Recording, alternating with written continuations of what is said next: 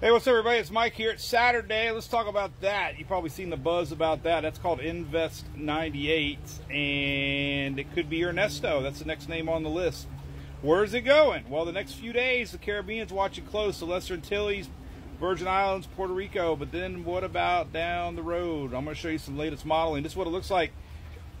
That's a blob out there. Good, good convection this morning. It's trying to get organized. These things take time. We'll see if it's going to become named or not. It could be here in the next couple days. Spaghetti models now. TropicalTidbits.com. Here's your latest. Now we're seeing a bend north. That's been a trend. And that's Bermuda up there. We got people in Bermuda watching close. But definitely the Caribbean watching. But there's a weakness that might pull this to the north. I'm going to show you latest ensembles here on weathernerds.org.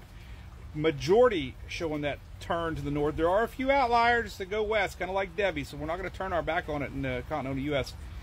Here's why. Later next week, we got a cold front coming down. That's that big blue area. That's low pressure that's going to pull our system to the north. So that's kind of high confidence there's going to be a door opening for this thing to turn. We'll see if that closes, but as of now, it doesn't look like it. So we'll keep an eye on it. Hey, during Debbie, this is pretty cool. State of Florida, good friends of mine, Tiger Dam, U.S. Flood Control. The state of Florida bought these for their substations to keep them dry and not blowing up during the storm. Pretty wild.